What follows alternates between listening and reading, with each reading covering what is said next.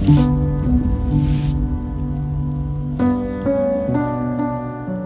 I walk these streets, I feel the echoes of a time gone by, the vibrations of a town steeped in prosperity, bustling with activity, and fed by the veins of the mighty hunter.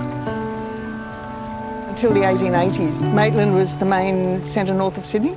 It grew into a very affluent town, the main port for people to send trade, commerce up north. That's why the city grows along this river. Part of what's really special about Maitland is this very intact representation of early Australian architecture along its high street. Maitland is a place where you look up, because if you look up, you see the history and the nature and the affluence of the city built into the fabric of it. It was the river that brought life to our city. It was the river that connected us to the world. We depended upon it, and we thrived because of it. It brought wealth, it brought stature, and it brought destruction that led us to fear it. We turned our backs on it. I think there are a variety of factors for the decline of Maitland. People are shifting to Newcastle and to Sydney.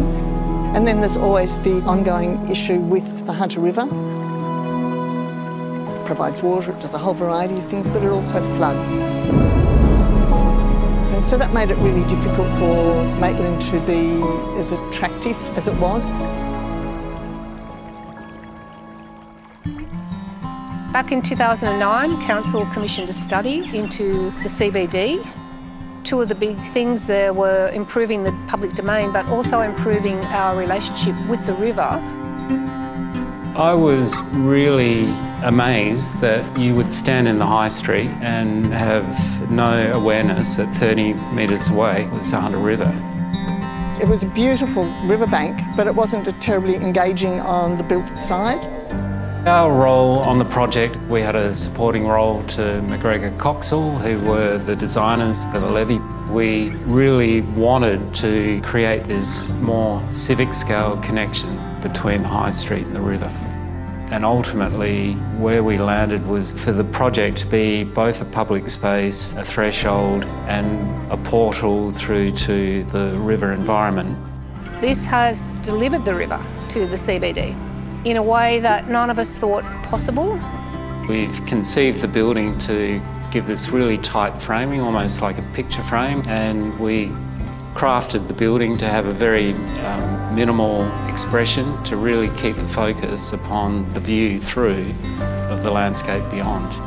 The angles of the building pick up on the geometries of the streets. So we have Balworth Street, we have the High Street, and then we have the river itself that moves.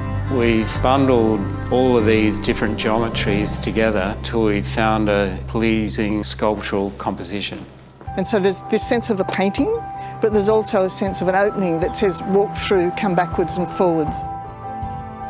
I was watching a couple who lived in Maitland for 70 years, and they walked through the Riverlink and were kind of stunned by the presence of the river, and they just rested there and gazed upon the river as if they'd never seen it before. To us as designers, that speaks to the transformative potential of architecture and how it can affect the way people experience and see a place. Whenever I come down to Maitland CBD now, there is more activity. I think it's great that we've got spaces now outside and lovely spaces like public art. It's a really exciting era, being able to link this space with our businesses and our city. That space activation will really support and enhance all the business opportunities in this CBD. Maitland no longer turns its back on the river, it's embracing the river. I certainly believe that those connections, whether it's buildings or it's the river or it's through festivals or it's through talks or it's just through walking and talking and being, is a really vital part of making people feel a part of a place. And for me that's great because I think it's a great city. We always saw the river as a burden, not as the lifeblood of the city. This Riverlink Building has made the river such a positive thing for Maitland. There's so much that we've done with this space and there's so much more that we can do.